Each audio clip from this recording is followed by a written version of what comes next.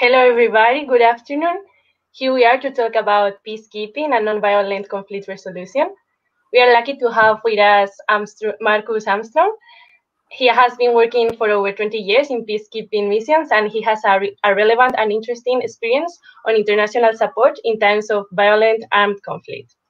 He will talk about his experience, and then and during the talk, feel free to add any comment, any opinion, or any question, because this will enrich the conversation.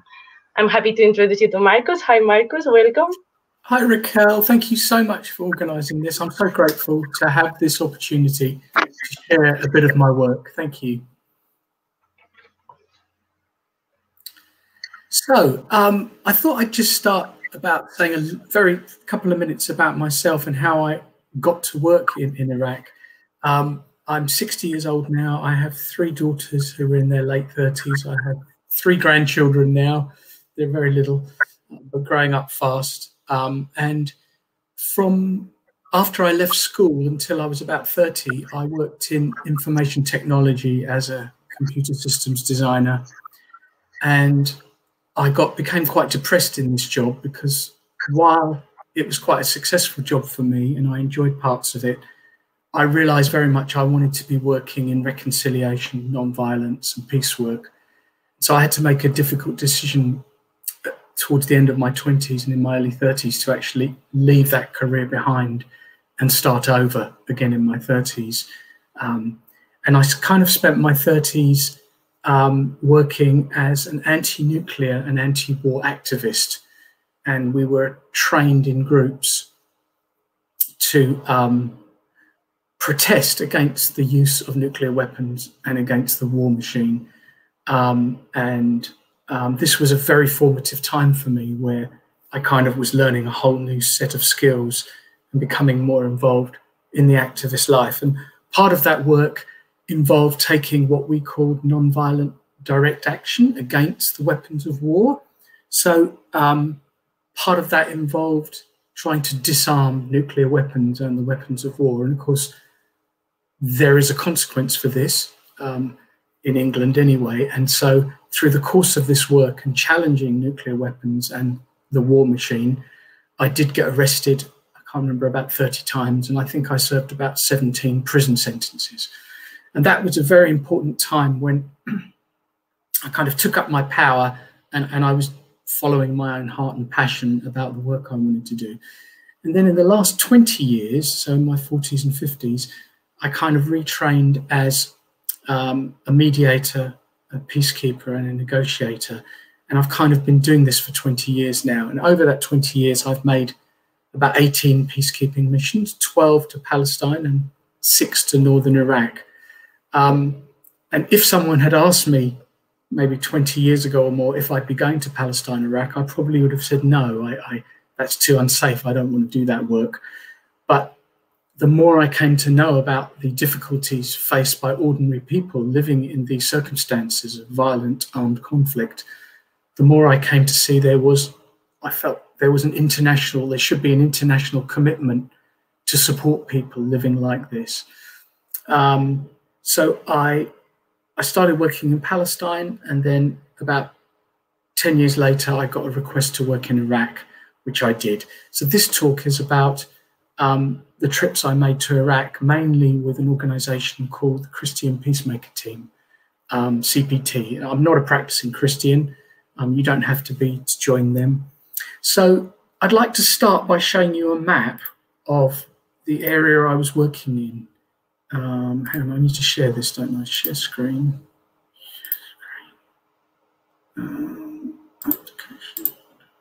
So can everyone see that map? Daniel, Raquel, can you see the map? Hello? I'm going to carry on, assuming everyone can see the map. Yes, I think everyone. Okay, lovely, thank you. So if you can see this, can you see my pointer? There's Turkey, Iran, Iraq, and Syria.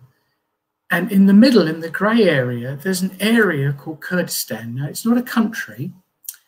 It's just the area where the Kurdish people live. And to my knowledge, the Kurdish people are the largest people known to exist in an area like this, but not have their own country or their own control over where they live. And there are some 28 million Kurds living in southeast Turkey, northeast Syria, northern Iraq, and western Iran. And the Kurds have a history of being oppressed by all the countries they live in. And they have a saying, which is that we have no friends but the mountains, because in times of great insecurity and violence, they often flee to the caves in the mountains. And that's one of the sayings they had. So this is the area I was working here, the bit of Iraq you can see that's in the north. So I'd like to show you some images from the country about the various work we did. So I'll show you some photographs from my blog first, just to give you an idea of how we lived there. So I'm just going to share again. So can you see the photograph of a bed in a room? Yeah. Is that sharing? That's great. So just to give you an idea of how we lived there, this was my room when I was on team, and the window had been blown out, and for safety we just bricked the window up, as you can see.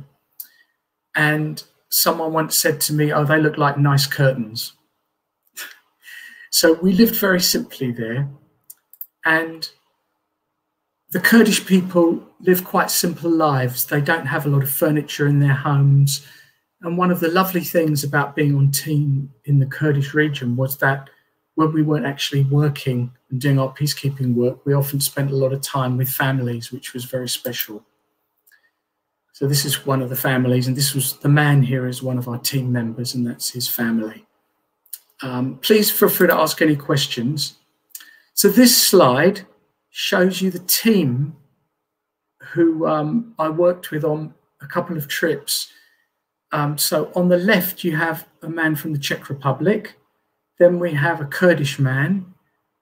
Then we have an 80-year-old Italian nun. And then we have a young American man. And then we have a Taiwanese woman. And we had me. So that was the makeup of the team on this trip. And Kurdistan is a stunning, northern Iraq is a stunning country, extraordinarily beautiful and dramatic. And we had a lot of partner organizations who we worked with, and the community there is very family oriented. So we spent a lot of time with their families as well when we weren't working.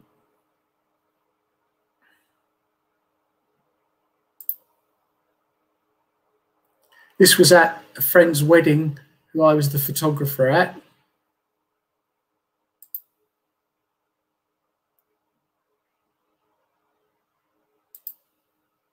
And this is traditional Kurdish dress, you can see there.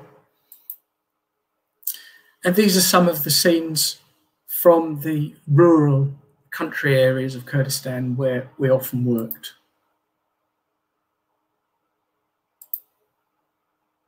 This was helping with the harvesting of the fruit, the farmers. Some of the creatures in Kurdistan. Some of the very beautiful scenes there.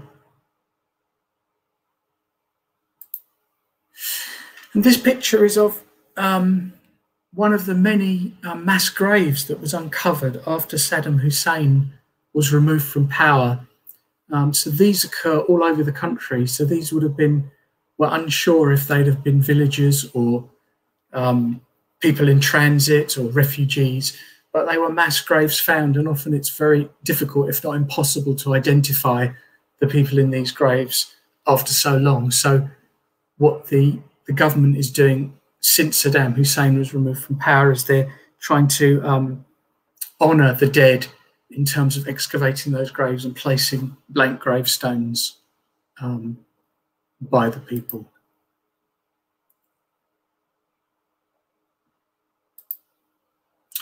And this is an example of the drawings on the wall of a church school, because this is what young people experience there. It's barbed wire, it's mines, it's bombs.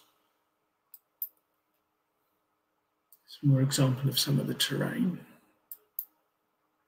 And just to show you, this is the team house we worked in. So this was our office and lounge where we worked. This was our kitchen, dining room. This was the house we lived in one of the towns near the Iranian border. And we happened to be right opposite a mosque. So the prayers were very loud. And lucky for us, most of the singers had reasonably good voices and stayed mostly in tune. There was, however, one man who didn't really sing very well in tune, and that was quite painful when he was on singing duties.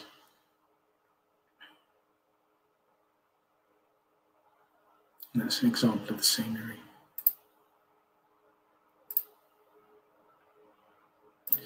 So I just wanted to introduce those images at the start, but I also want to tell you a little bit about the situation in northern Iraq, because it's quite complicated. So you've got Turkey in the north, Iraq in the south, Syria to the west, Iran to the east. You've got Iraqi Kurdistan in the middle of all those four countries, with a border on all four of them. So Iraqi Kurdistan, the area where the Kurds lived in northern Iraq, borders Turkey, Iran, Syria, and Iraq. And at any one time, there's often a lot of conflict going on along those borders. And the situation's made more complex by the fact that you've got rebel groups operating in the mountainous areas between those countries, between Kurdistan and Turkey, Iran, Syria, and Iraq. And because these Kurdish rebel groups are often attacking those countries, then those countries are attacking Iraqi Kurdistan back.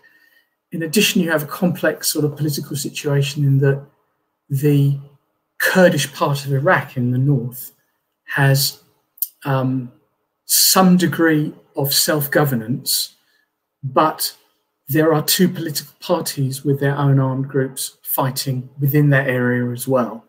So it's a very, very complicated area to operate in. You've got Turkey attacking at the northern border, Iran attacking, elements from Syria attacking, fighting going on between Iraq and Iraqi Kurdish groups over the Kurdish rights. Additionally, you have two separate Iraqi Kurdish governments fighting many groups, and additionally you have the rebel groups. So the whole situation is very unstable. And then, of course, in recent years, as you might know, ISIS took over large parts of these areas, including in Iraqi Kurdistan, and they destroyed a lot of those areas when they took it. And when the Allies took this land back from ISIS, much more destruction happened. So you've got, in addition to all these different groups, several different countries, several rebel groups, you've got 2 million refugees moving through this northern part of Iraq, through Kurdistan, trying to get to Turkey and to Europe. And they are fleeing various conflicts in the area. So as you can imagine, it's extraordinarily complicated. And you know, one of the challenges in working there is many of the areas are unsafe, and you can't travel them easily, or you cannot travel or stay there at night. Or if, for example, something that happened to me once, I went somewhere for a particular piece of work that was maybe a day's travel away, then I didn't get back for 3 weeks because the areas were, that the roads were closed. So there's an awful lot of security in place. There's an awful lot of paperwork to do to get to various places. And in addition to that, to give you a sense of probably most of the things we take for granted where we live, they don't have there. So there's no security. There's very limited freedom of movement. If you've got running water, which not everyone has, it's not drinkable. The electricity is off most of the time. The governments are not functioning. The schools and universities are often closed. There is no healthcare. So all the things we take for granted in terms of those simple aspects of daily life, probably for most of us listening to this, they don't have them there. And this has a massive impact on the community. And then they're suffering, many of them, a violent armed conflict, or they're fleeing to try and get to safety. So it is kind of, there is, I don't know how you describe it, there's kind of a heart of darkness to these sorts of conflicts. And the situations under which people are living are enormously complicated and enormously challenging. And it is actually hard to speak of just ordinary people like you and I, our parents, grandparents, our children, grandchildren, maybe living and growing up under such circumstances with very few basic needs taken care of. So life there for a lot of people is very difficult. So the idea of the peacekeeping teams we put in place there is it's violence reduction. So we're aiming to protect people. We don't really operate on a political level heavily. We do exert political pressure, but the main idea is to place trained teams on the ground who can intervene directly in situations of violence and try and reduce that violence and offer alternatives to violence to the groups. And through this, we get involved in an enormous number of different aspects of communal life there, which I'll tell you a bit more about. So I just wanted to take a pause and see if anyone had any questions to ask right now. I'm happy to take questions as we go and to be interrupted. So I'll just take a pause there to see if anyone has any question yet. I can't see anyone else, so I'm not sure who's in, or I'm not receiving any messages. Shall I just carry on, Raquel? I would like to add something, but I think you are going to tell me in a few minutes. So I prefer you to wait, and then if you didn't say anything about what I'm thinking. Okay. Okay, that's fine. Thank you. So shall I carry on, Raquel? Is that okay? Shall I continue? Shall I continue? If nobody has any question, we can. And am I speaking slow enough and clear enough, or should I speak? I think so, yeah. Okay, please, anyone tell me if I'm speaking too fast or not clearly enough. All perfect. So, okay, thank you. So I would like to share some pictures now and some stories about the various work we undertake. So one of the tasks we do is we act as a presence at protests. So I'll share screen and some pictures for you now.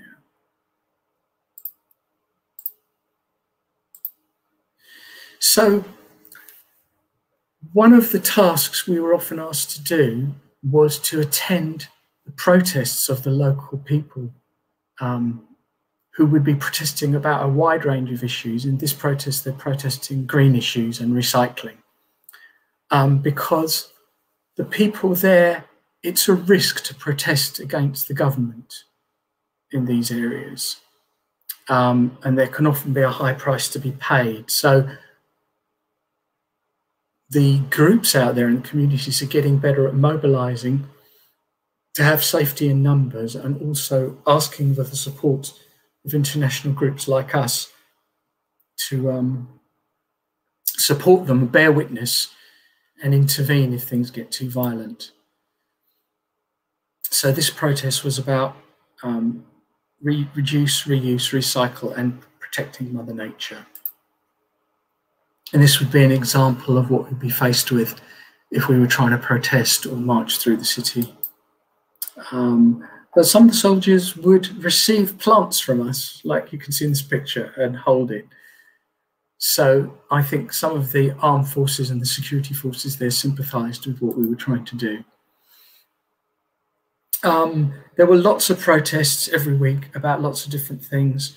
Some of them were about the environment, some of them were about education or healthcare, some of them were about corruption, some of them were about friends or relatives being locked up for activism, or for people being killed in other countries and surrounding countries. And while most of these protests remain quite peaceful, some of them could get quite violent and difficult. So these were families holding up posters of their sons or relatives who had disappeared.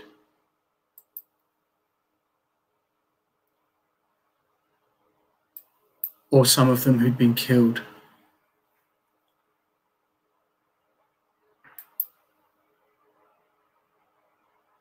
And this was a protest, I believe, outside the Iranian embassy in northern Iraq against the Iranians executing Kurdish prisoners. Sometimes these were extraordinarily emotional and painful, particularly when we were working with families who'd lost. Could you remind us the year that these photos were taken? The year these photos were taken, these would have been taken around in the last sort of 8 years. Mm-hmm. Okay, thank you. Thank you. So these were the police stopping the activists getting to the actual embassy.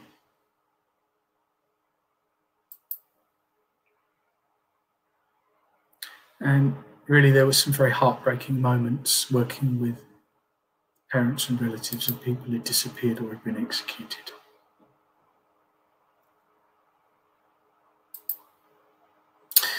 This was a photo I wanted to share because we were, some members of the team were on our way to visit a village that had been attacked and to write a report on the attack. And we were trying to get to the village, but we had to stop because a group of young schoolgirls in their early teens, and this is one of the girls you can see, they had got so fed up with the schools being closed that they decided to have a protest of their own. So they wheeled out some tyres into the road and set them alight. And as you can see, this girl is recording it on her iPad or her tablet. And I felt very mixed about these actions. Part of me felt excited that young people are finding their power and standing up for themselves. Part of me also was worried for them and the possible consequences of these sorts of actions. So this is a complicated photo for me.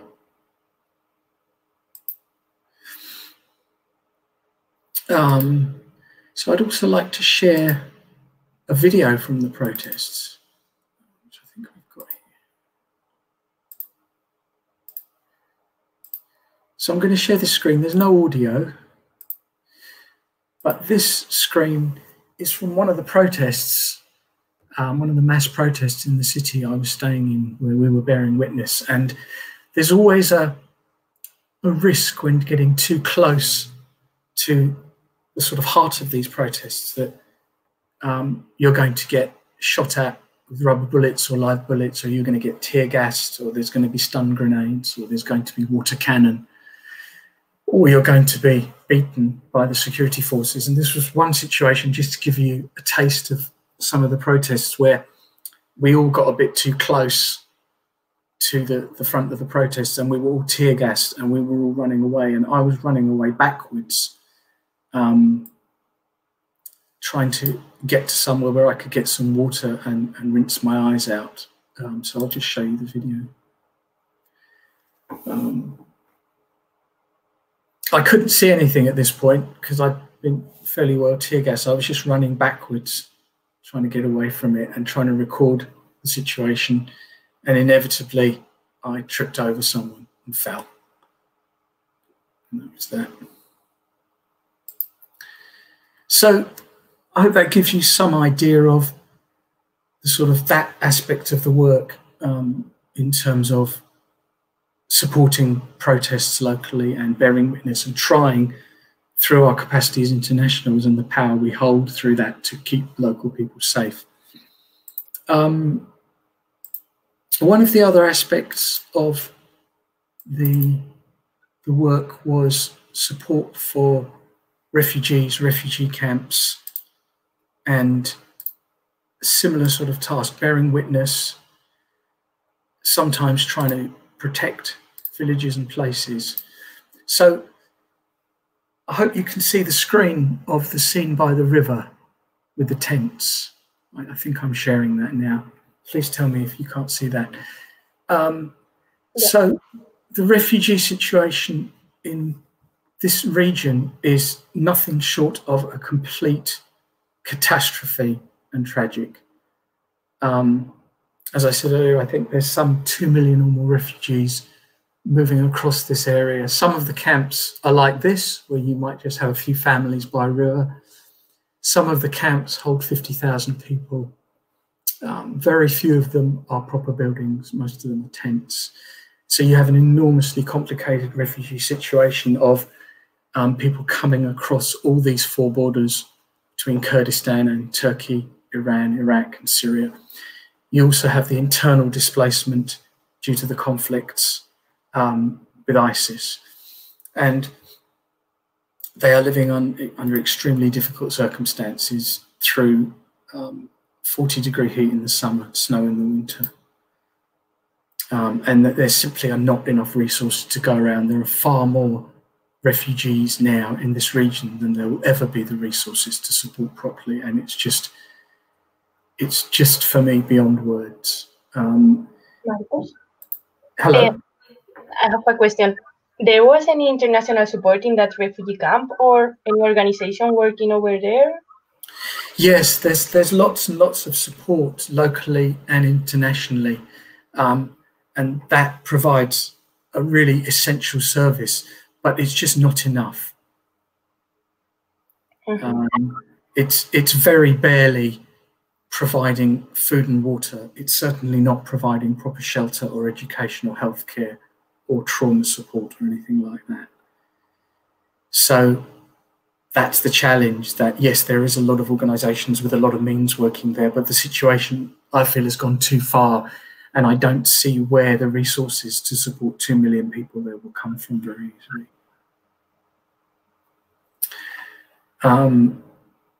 So some of these refugees are from, cross-border refugees or from a long way away, but some of the refugees have just fled their farms and homes near the borders.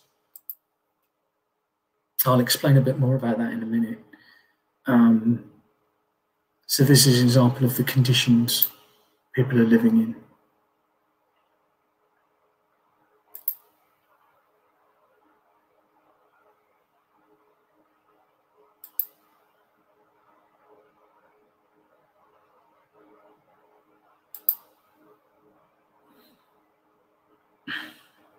And just to share at this point that there were, with the organisation I was working with, I know it happened to other organisations, but we had 2 of our teams kidnapped over the time we've been there.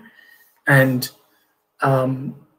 there is a big criminal element operating in these areas, and there's often a high reward considered for international peacekeeping teams.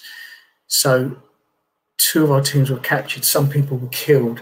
So this really changed how we could operate. We were no longer then in a position to just receive a phone call and get in a car and drive somewhere. We had to try very hard to try to verify that this call for help was real. If, for example, we got a call from a village near the border and they said Iran is shelling us, can you please come here and film it and write reports on it? Can you contact the Iranian authorities? We couldn't just get in the car and do that, because that's how one of the teams was kidnapped. It was a false call to a village where the team was then kidnapped. And this made our work really difficult, because we then couldn't trust if certain calls for help were genuine or not without verifying that.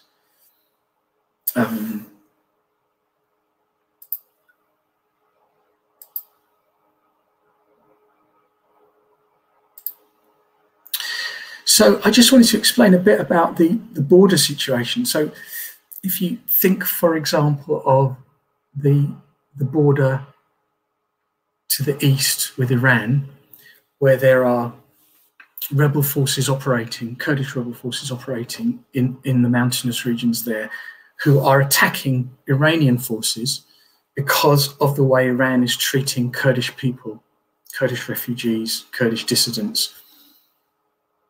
So effectively, the Iranian security forces are being attacked by rebel forces in the mountains. And Iran has a significant army. So, for example, start shelling certain rural areas where they think the rebels might be. Well, the rebels are quite few in number relatively. They're on the move in a mountainous region. So the actions of, for example, the Iranian army in attacking these regions, the only effect it normally has is to disrupt village life, because there's a lot of Kurdish villages in this area. So there's no major cities in this area, but there are lots and lots of villages. So I want to show you a bit about the impact of that.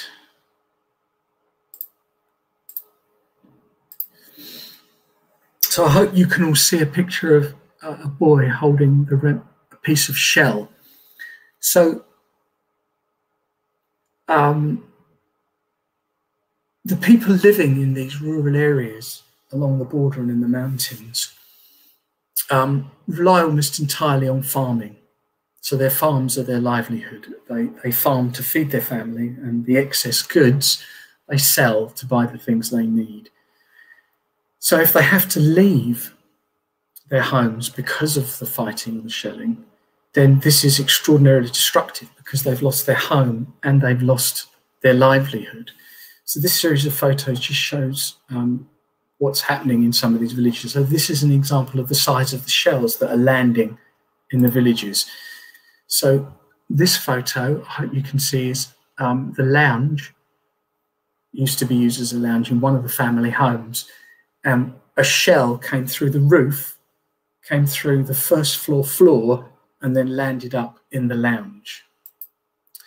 And even if the shells don't directly hit any homes, the shells are so large and so explosive that they will destroy all the windows in all the houses hundreds of yards around. So this was a very common sight. Even if the homes aren't destroyed, the windows are blown out, and as quickly as they can be replaced, there'll be another attack. And that will happen. And this is an example of one of the farmers' fields where the crops have died because the farmers had to leave because they were under attack and they couldn't tend to their crops, so their livelihoods are lost. So this is causing poverty in terms of people not being able to live in their homes and not having a job and not having the means to support their family. And there is no social services as such out there. So another example of shells that are landing. This was an example of where a shell had landed outside of the house, but bits of shrapnel had come through the metal doors and killed people in the house. And this was the hole in the roof where the shell had gone through.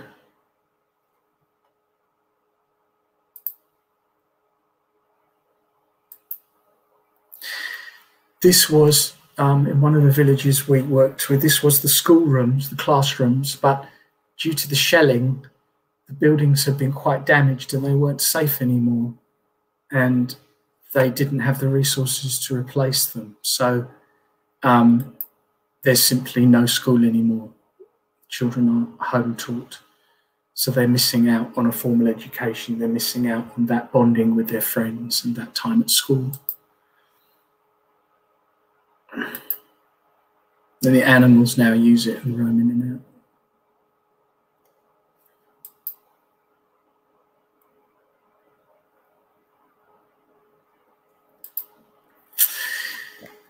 Unfortunately. Hello? Sorry. Yeah, can you hear me? I can hear you, Raquel, yes. I wanted to ask a question. Yes. So you were working as a cultural mediator over there, right? Or peacemaker? Or... We had a variety of roles. Sometimes it was mediation between parties that were in conflict. Sometimes it was negotiation. Sometimes it was peacekeeping between armed groups and civilians. It was a lot of community support. It was a lot of filming and reporting. So there was quite a wide range of tasks there for us. Mm-hmm. And my question was, what kind of difficulties you found working as a negotiator, as a cultural mediator, in a cultural context that was new for you? I suppose the biggest one was the language. We'd often need to use translators because I'm not fluent in Kurdish or Arabic or the languages spoken there. So one of the big challenges was getting translators who we trusted to translate well and who were in tune with what we were trying to do. I suppose another obstacle was people were very, very hurt and traumatized, and thus they were very angry. So sometimes the anger would come to us because we were trying to get them, we were trying to work on forgiveness and reconciliation and looking at alternatives to violence. So sometimes that anger sort of came our way. And that was understandable, really, because people are in kind of a living hell there in many ways. So those were two of the challenges. I suppose sometimes people would say we didn't understand their culture and we didn't appreciate what they'd been through. And that's probably true in certain ways. You know, we don't have a full understanding of the culture, and we certainly haven't lived through what they've lived through. So we had to be very sensitive and careful that we were mindful of what people have been through, their feelings and their needs and their sensitivities and vulnerabilities around trying to bring some reconciliation and forgiveness to some situations when people have been really badly hurt and they wanted to hurt someone back or they wanted someone to pay. Does that help? Cool.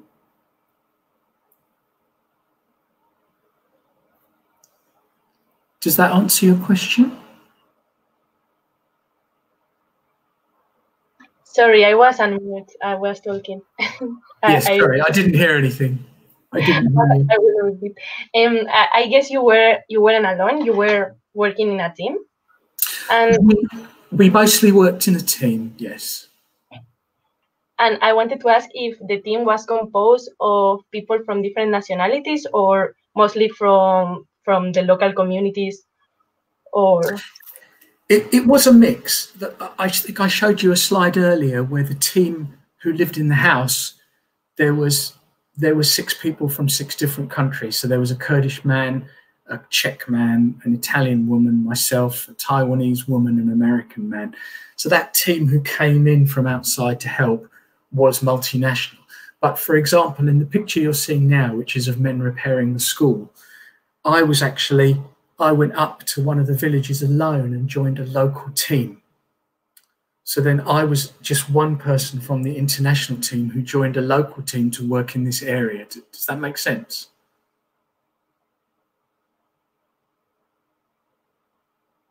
Mm-hmm. Yes, yes.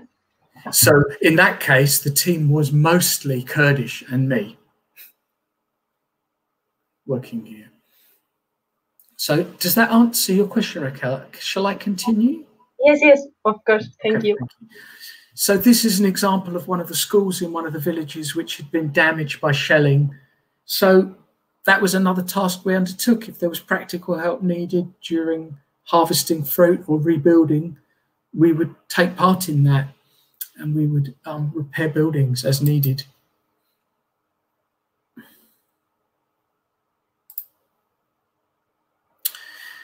So the situation in the borders was complicated and they were often dangerous places to go because of the security concerns.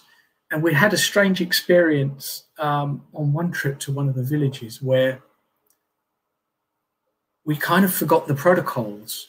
Nothing very serious happened, but I'll explain a bit more. We've been asked to one of the villages near the border in the mountain region to go and film and take witness statements because they'd been attacked. Certain villagers had been killed.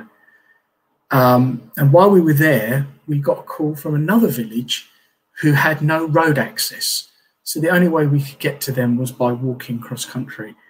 And we decided as a team that we would make this journey to this other village to try and support them as much as we could. And we didn't realize we'd kind of entered some of the rebel areas.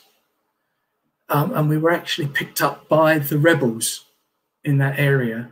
including some of the rebels who were like 12, 13, 14 years of age, carrying belts of bullets across their shoulder and having guns, which was quite shocking in itself. And it was a bit of a scary moment because we thought, oh goodness, we're in real trouble here. We've wandered into this rebel territory, they don't know who we are. But luckily, after we had a conversation with them, they appreciated that we were there primarily to support the Kurdish people and to reduce violence. And then the energy changed, and they actually invited us back to the rebel camp for kind of to have a drink and some cake and stuff. And we didn't really want to refuse them, but if the Iraqi authorities had found out we did that, we could have been in serious trouble and the team could have been kicked out. So we had to politely and sensitively refuse this offer and say we were on our way to support this village. But then something bizarre happened, which I suppose is one of the things that sums up the situation and the kind of the madness at the heart of this situation, was that this group of rebels then said, well, you need to register with us. We will take your details and we'll tell the other rebels in the area who you are and what you're doing here, that you're here to support the Kurdish people, and so you shouldn't have any more trouble.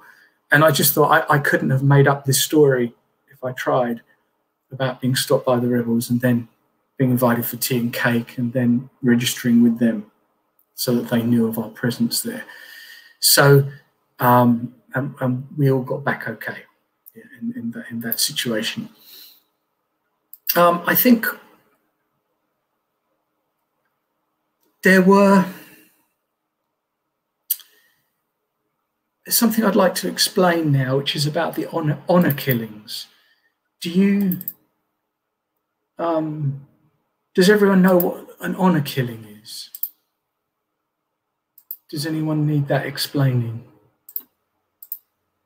Can you repeat it, please? Do people know what an honor killing is? HONOUR killing. Shall I explain? Shall I explain? And please let me know if anyone doesn't understand. So there is in my opinion, a very strange and difficult to understand system of honor in some communities in this area, whereby, for example, a daughter, it's particularly directed against women because it's a very male-dominated society.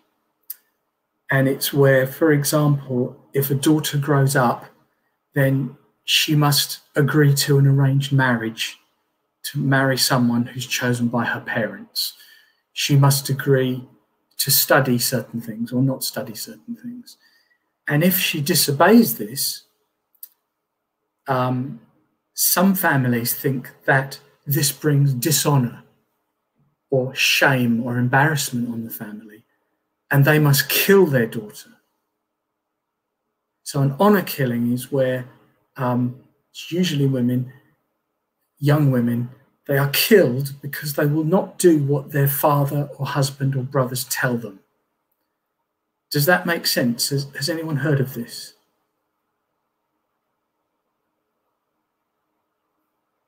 Does everyone understand what that means before I continue? Yeah, I understand it. Is that clear? Does anyone want to ask a question about that before we continue? I guess there isn't any law protecting these young girls, right? Right, that's a complicated question. That's a really good question. Thank you for asking that. And it's complicated because in some places there are very few laws, but in some places there are very clear laws against this, but they are not enforced by the authorities.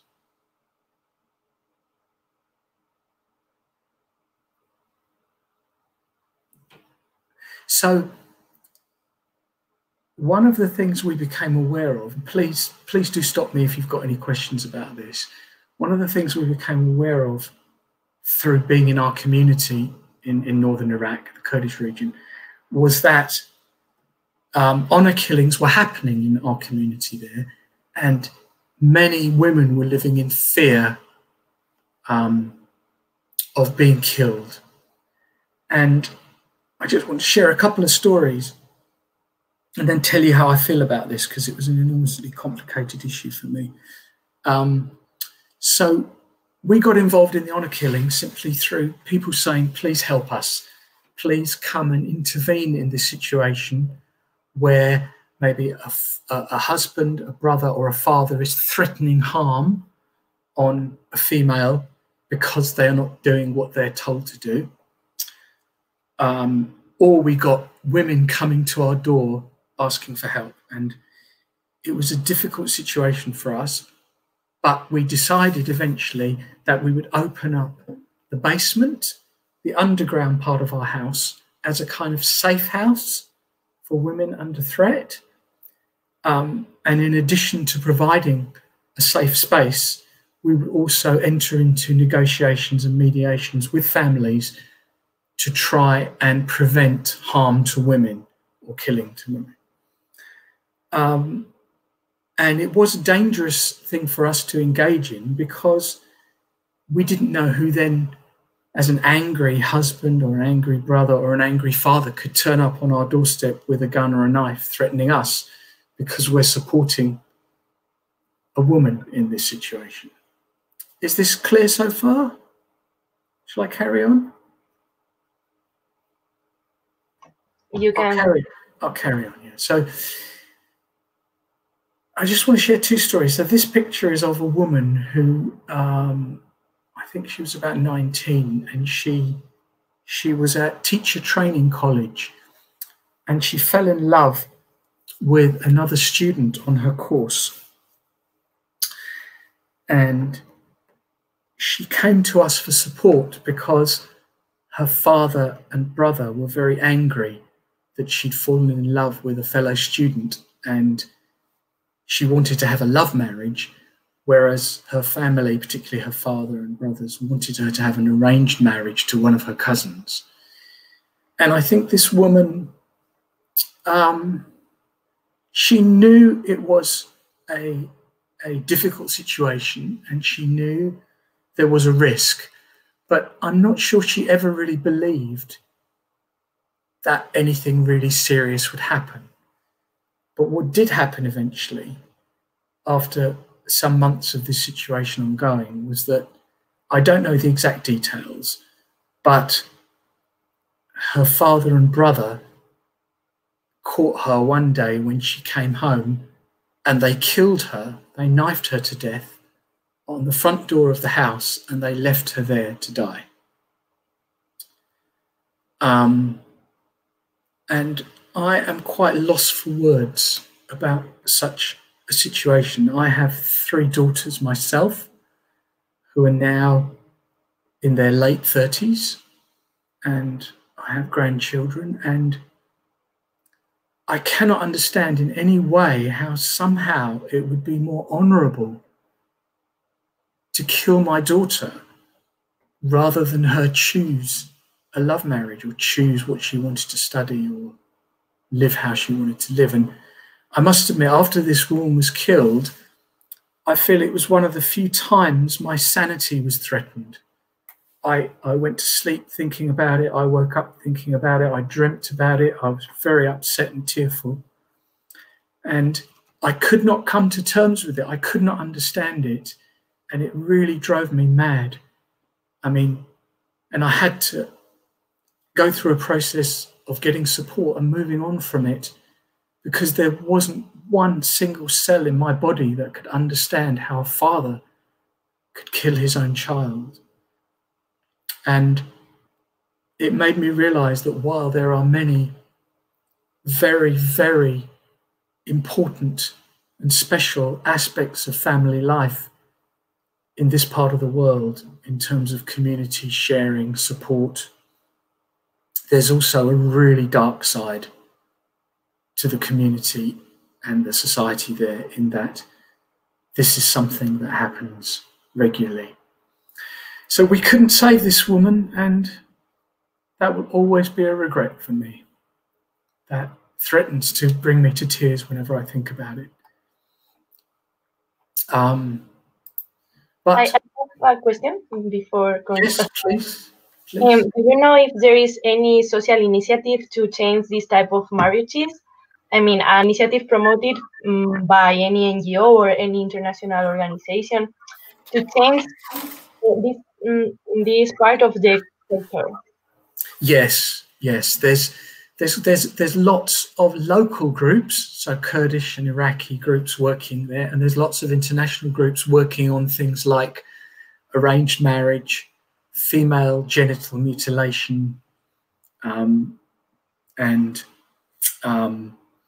honor killings, and generally working on women's rights. And in fact, I was working with one of the groups on my last couple of trips, and they had been active for 10 years as a group of women to change the local laws to protect women's rights.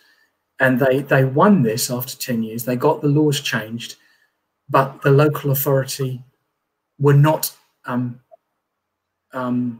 implementing the laws. So then they faced perhaps another 5 or 10 years struggle to pressure the local authority to actually enforce the laws. So there is a lot of work going on, but it is deeply embedded, particularly in middle-aged and older people there. The younger generation with the internet and with social media are very, very different to middle-aged and older people there. And in fact, there's kind of a war going on within this community about young, modern Iraqis and Kurds against their elderly siblings or parents or grandparents, because they feel very differently about these things. And that in itself is another cause of conflict. Does that help, Raquel? Yeah, thank you. And also Sonia in the chat wrote a question. I'm gonna read it. Yeah. What about UN? And if Kurdistan is not a country, can it be protected by the UN?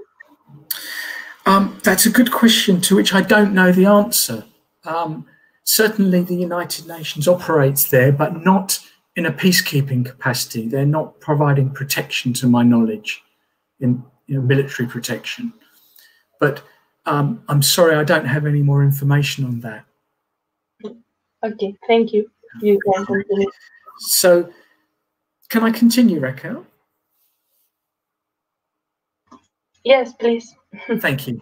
So this photo, I've blanked out the face of the mum, but this was a woman who came to us with her son, who was under threat of an honor killing because she had decided to move to Europe for the safety of her family, and she actually had refugee status in Europe, and she'd come home to visit because an elderly relative was dying, and her father and her brothers had taken her passport and all her papers and money, and they were threatening her. So she came to us, and we housed her in our basement for some weeks with her son. But after about 2 weeks in the hot season, it had become very difficult for them to be stuck inside, especially for the young boy. So one night, when it was dark, we took them up to the mountain's edge to overlook the city, just to get them out of the house under cover of the night.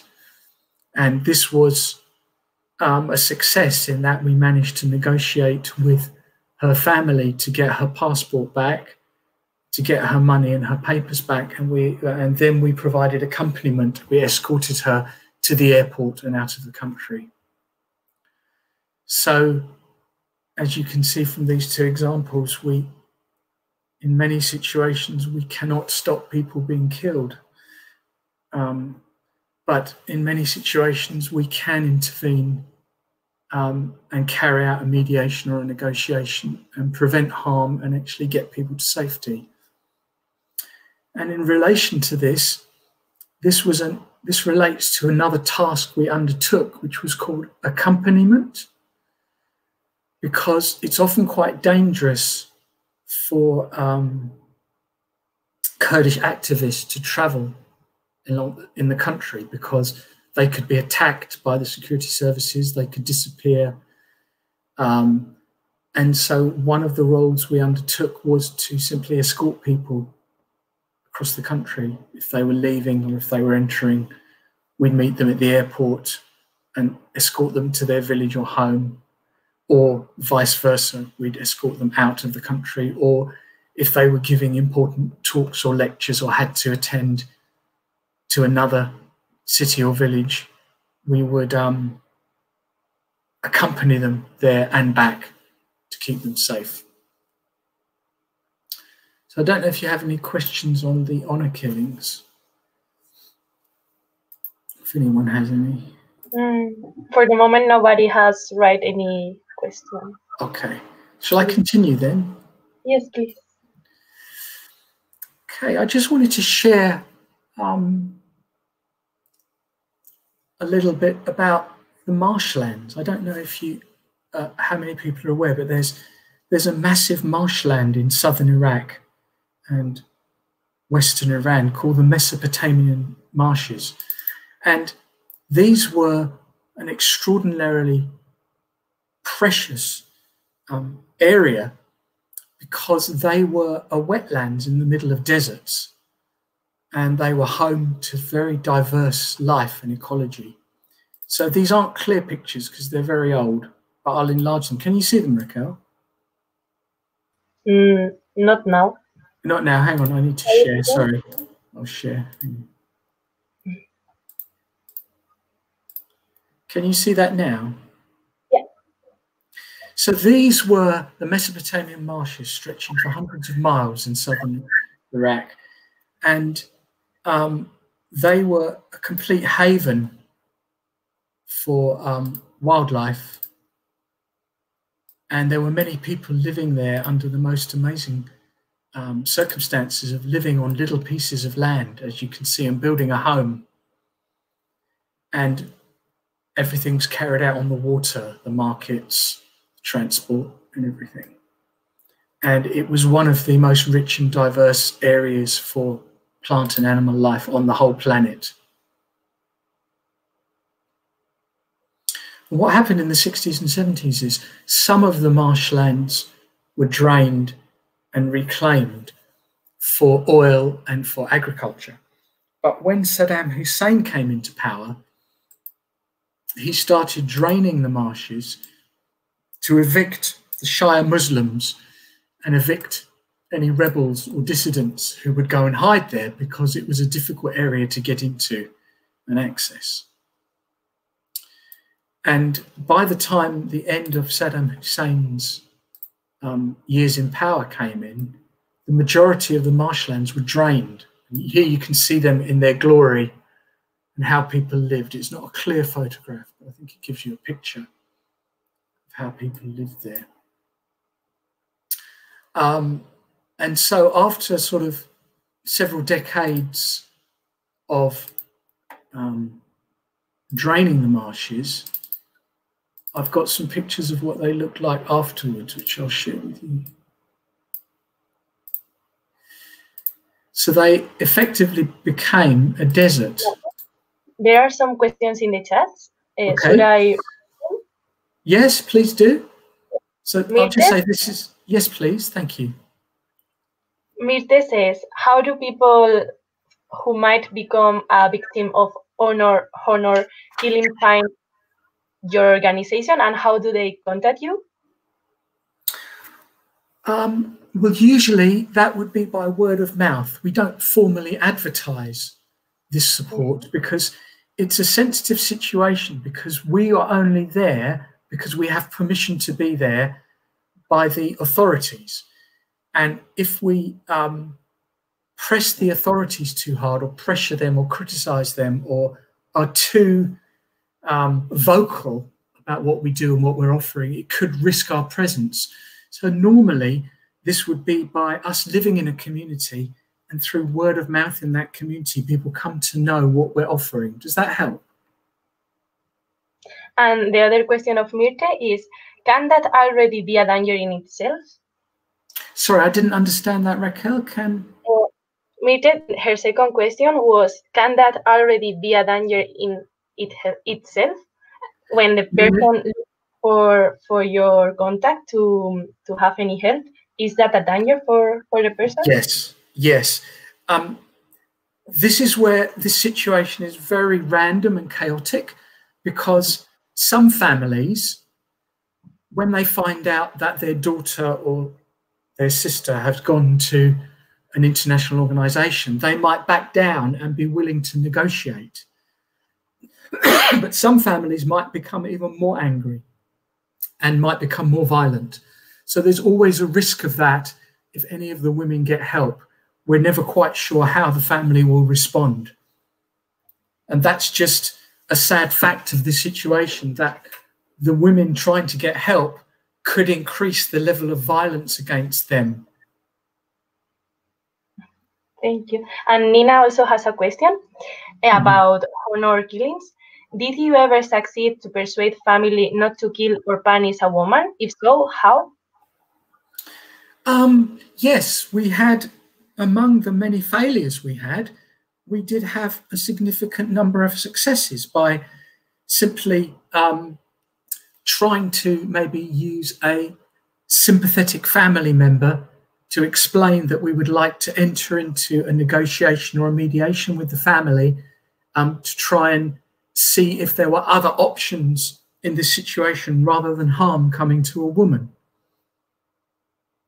So we never knew what sort of reaction we were going to get, but as much as there are people out there who do not wish to negotiate and do not wish to compromise and will not listen, some people and some families were prepared to listen and receive support in a difficult situation to try and resolve this and keep everyone safe.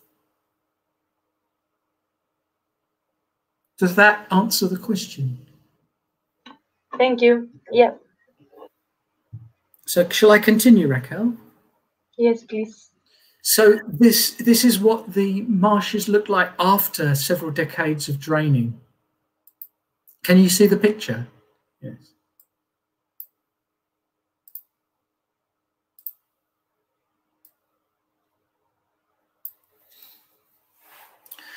So one of the first things that happened when Saddam Hussein was removed from power was that thousands and thousands of people across the Mesopotamian marsh region, they started destroying all the dams that had been put up to direct water away from the marshes.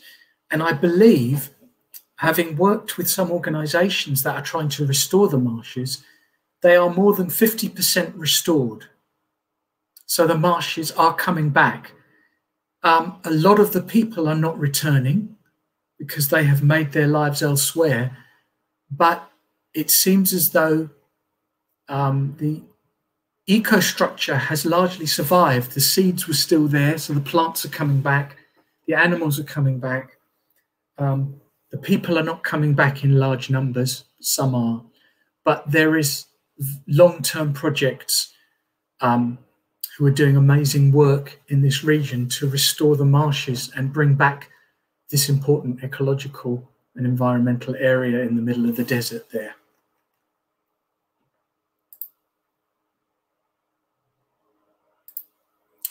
Any questions so far?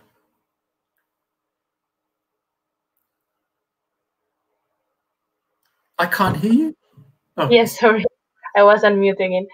For the moment, nobody has said any question. Okay. I'm just looking if I've got any more particular things I wanted to share. Oh, yes.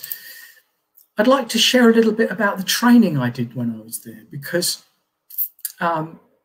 some trips were very frontline trips and very, very challenging in that sense and very dangerous. But some trips I went on, I spent a considerable amount of my time training groups of people. So I want to show you some of the groups I trained and share some of the stories from that. So because of the dreadful situation that the communities there are living in, and because of the stress and the trauma that everyone is under, not only are these communities dealing with a lack of security, a lack of water, a lack of electricity, no education, no healthcare, no freedom of movement, they're also dealing with a massive rise in conflict within their community because people are under so much stress and pressure.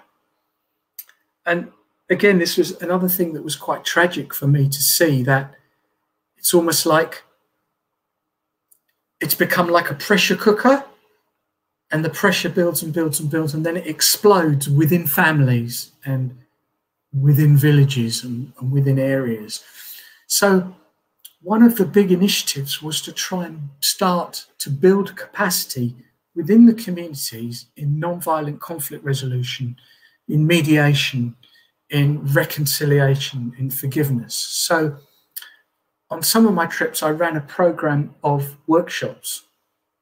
So this included training groups as mediators, which was a minimum of 7 days, training groups as negotiators, as peace workers, how to deal with armed conflict situations, and in the principles of non-violent conflict resolution.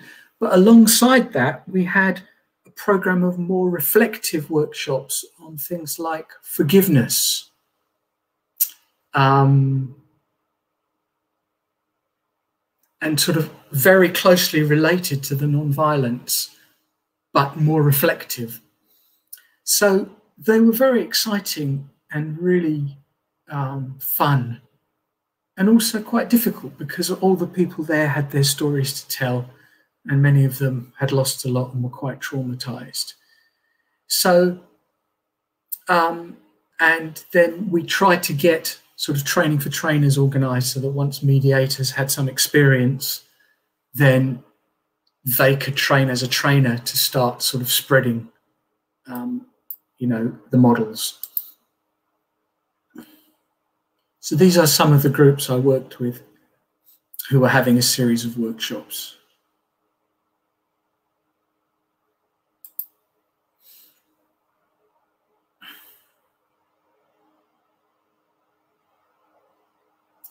Now this group that you can see now, they were from 4 villages in the east of this region by the Syrian border, and their villages had all been taken over by ISIS. The whole area had been taken by ISIS, and they'd all had to flee.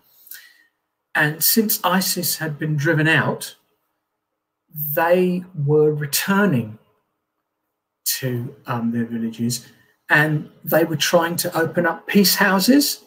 So they would find the funding to rent a house, and that house would then become a centre for people who needed support, people who needed training, and for them to start building the capacity in their own communities.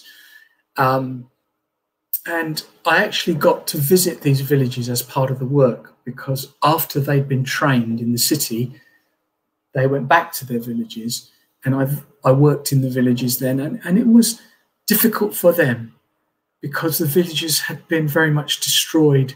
Either ISIS had destroyed it when they took it, or the Allied forces had destroyed it, very much taking it back from ISIS. So there wasn't a lot left, a lot of these villages. And I was actually amazed at the human spirit of these young people who were going back to try and rebuild and to try and open a peace house and try and support their local communities. And it was very, very moving for me, very touching. This was a women's group in one of the villages who had their peace house, as you can see behind them. And they were very much taking up their power as women to say, we can meet alone. We can mobilize alone. We can get trained as a group of women. We don't need men. And we can then offer support to our local community.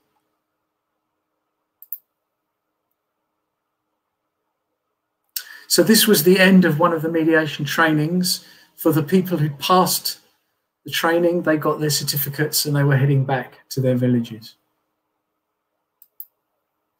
And this last picture is very meaningful for me. This was a group of women I got to know in one of the outlying villages who, most of them were refugees. Most of them had lost their homes, their possessions. Many of them were widows because their husbands had been killed or they didn't know where their husbands were. And they were living in this small village, and they decided to rent a house and start providing support for each other and the community. And I was put in touch with them through a contact, and they said, we would just love to have whatever training you can give. So over one trip, I think they had about 8 training courses: mediation, negotiation, nonviolent communication, forgiveness, reconciliation.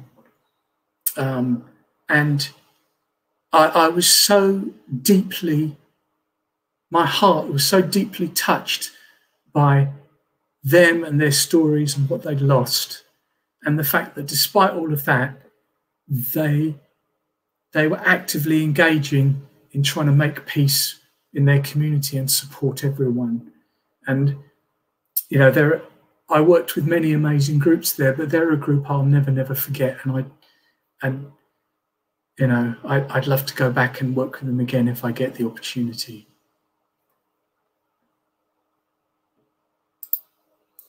So I think I've shared a lot with you about the work. There's an awful lot more I could share. I mean, really, I could talk to you for a day or two about all the things there and all the things that happened, but I think I've said enough now. So I'd really welcome any questions or any comments or anything anyone would like to share.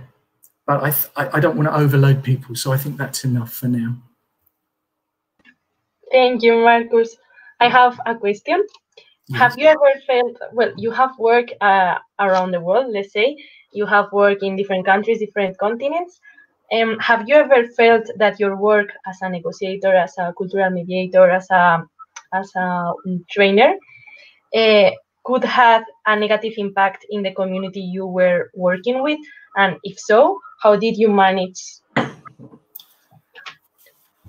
That's a really important question. Thank you, Raquel. I think the groups I work with, including Christian peacemaker teams, we only go to a country by invitation.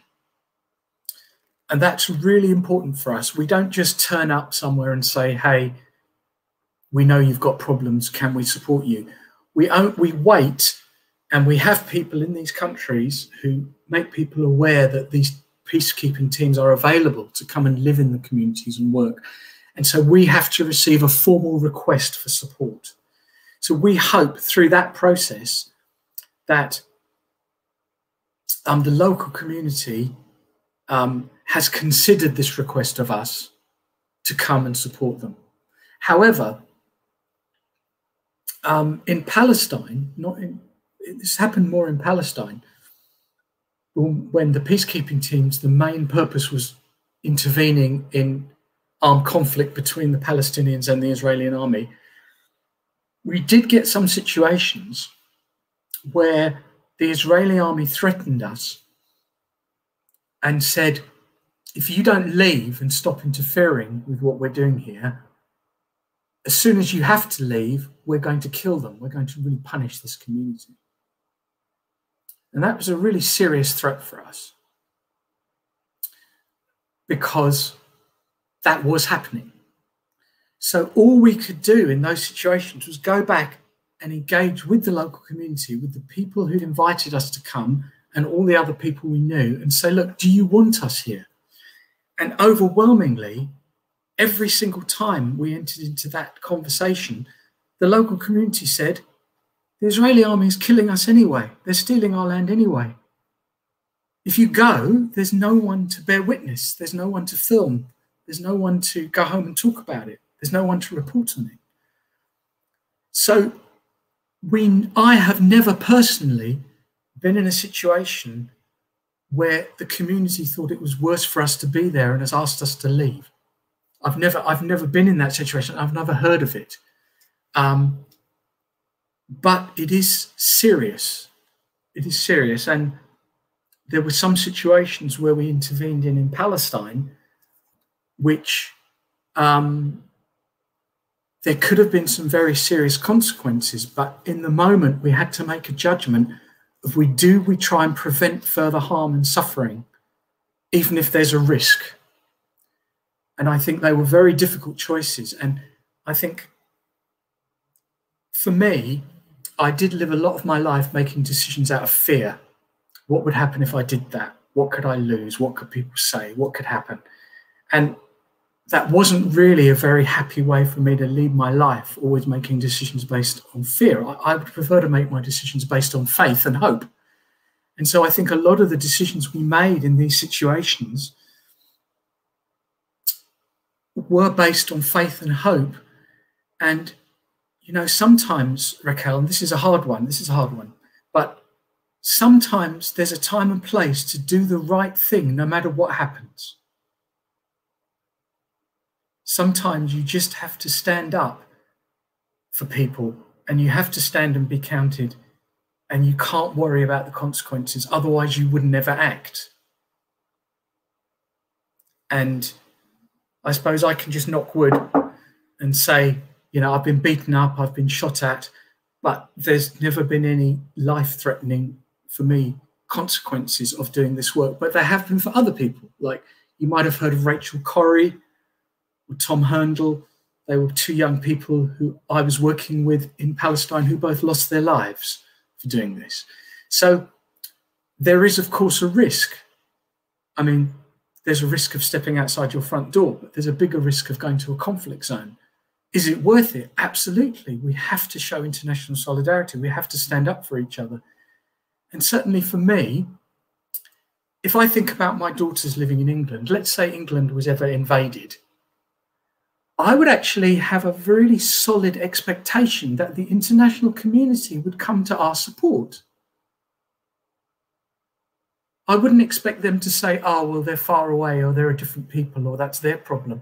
I would expect the international community to come to the support of vulnerable people, or people in need, or people who are suffering. So that puts a responsibility on me to offer that support where I can. Does that make sense? I totally agree. Thank you, Marcus. Sonia has a question. During these years that you have been working, have you seen evolution or change in the resolution of conflicts without violence? I mean, have you seen the results of your fight, of your work? Yes, but only on local small levels. We haven't seen a change in these major conflicts happening between countries. But what we do see is in places where we can go and work and build skills and offer another way, those communities are usually really hungry to keep themselves safe and prevent conflict and make things safer and work on forgiveness and reconciliation. They've suffered enough. They want a different way. So in many of those situations on a local, small level, yes, it can be very transforming. The work is to build that so it makes international change and it starts influencing on that level. But yes, many, many successes in these situations, yes. Thank you. Does anybody has any question? For the moment, nobody says anything. Okay, well, there's just one other can I just share one more thing?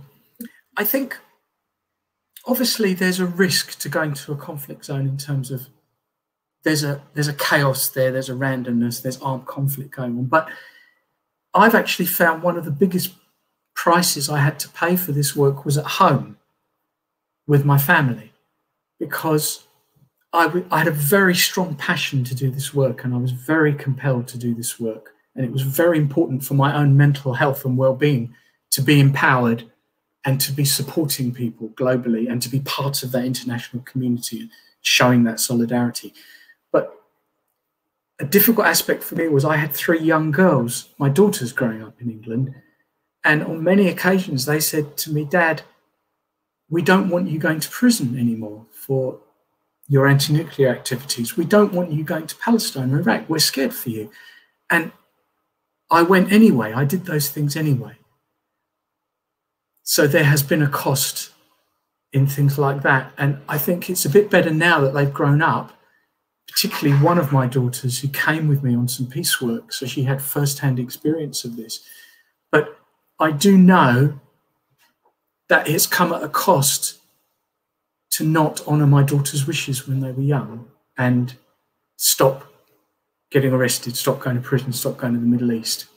And so there's as much reconciliation and forgiveness for me to do at home as there has been in these conflict zones to engage in this. And that's been very real. Yeah. Thank you. And I have a final question. Could you give any advice to people interested in working in nonviolent conflict resolution, in peacekeeping, in international negotiation? Any advice? Yes, I mean, there's various avenues into it. I mean, you could go down a sort of a very formal avenue of getting your degree in these studies and joining something like the UN or other groups who are working out there. That's one path. But there's also a lot of less formal paths. There's a lot of organisations out there. I mean, I could supply information on them if anyone wants to know, who are working in a different way. That if you pass their interviews and you pass their training, then you can join one of their teams. So it would be a case of sort of thinking about what's the sort of work you want to do. Are there any particular places you'd like to work, or is it general? And then exploring what groups are working in those areas, what they offer, and how you can get to work with them. I mean, the way in for some organisations is to volunteer with them. For example, when I became a mediator, I wasn't in a position to retrain as a mediator. I had a young family. I couldn't go off to university for 3 years. So what I did was I trained for free with an organisation who I then had to volunteer for 2 years. So there are ways and means to get these skills without having to have a lot of money or time. It might involve a bit of exploration, but, you know, as I say, I came in informally and I was trained by NGOs and peace groups who were looking to place mediators and peacekeepers in these situations. So there's a lot of avenues, from the very formal to the very informal. And certainly if anyone wanted more information about that, I could talk to them about that one-on-one. Provide some resources. Thank you very much. It was very interesting, very touchful, and I think nobody has any question. Say goodbye to the talk if you. So I think this is the end of the conversation. Raquel, thank you so much for organising this. I know we've been talking about this for 6 months, and I'm so grateful that you've had such passion and commitment to make this happen. And I'm so grateful to have the opportunity to share this work. And please, for everyone, if they want to keep in touch with me, you can feel free to give my email or telephone number. And I'd love to hear from anyone who'd like to find out more, has got any other questions. And if you know of any other groups who might want to talk on such work, then please let me know.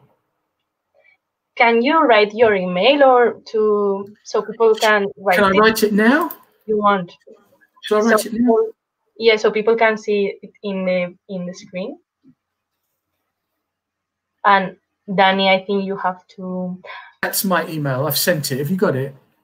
Yeah. Danny, can you do something so it's on the screen? I don't know. No.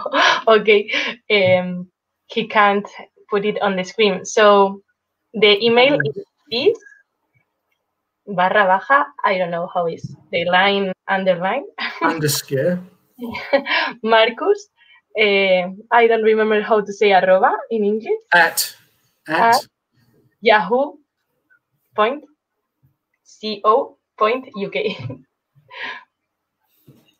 So you can contact. Thank you so much, Raquel. Oh, there it is. There it is. Well done. Thank you, Daniel. That's brilliant. Thank you, Danny. Okay. Thanks again for Daniel for sorting out the technical stuff, and thanks again for Raquel, and thanks everyone who's come on board. I couldn't see anyone, so I don't know who was there, but thank you for listening, and look after yourselves and be safe under COVID, and you never know when we might meet again. Thank you, Marcus. Thank you. Thanks, Raquel. Take care. Take care. Bye.